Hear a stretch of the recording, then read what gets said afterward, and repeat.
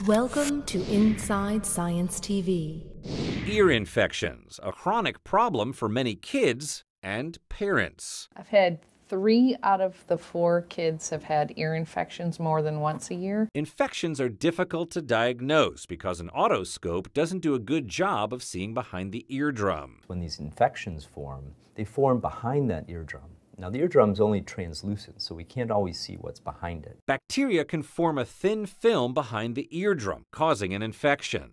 Now, biomedical engineers at the University of Illinois have a new device that can see bacteria behind the eardrum, too. The images that we acquire look a lot like ultrasound images, so we can see many layers of this film that's forming. The device uses a method called optical coherence tomography, or OCT, to send beams of light into the ear canal. The light scatters and reflects from the eardrum and the bacteria behind it. The device measures the reflections to create an image of the bacterial film in the ear. When a biofilm is present, these form a little bit of different types of structure that the bacteria like to hide in, and so we can visualize this type of structure. Visual evidence of the bacteria may help doctors better diagnose and treat ear infections. If we could tell as early as possible that the biofilm is there, then perhaps that could help guide physicians in their choice of treatment. Detecting infections earlier to ease pain for kids and parents. I'm Josh Lebowitz reporting.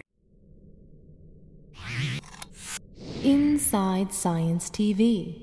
If you enjoyed this edition, follow us on Facebook, Twitter, and YouTube.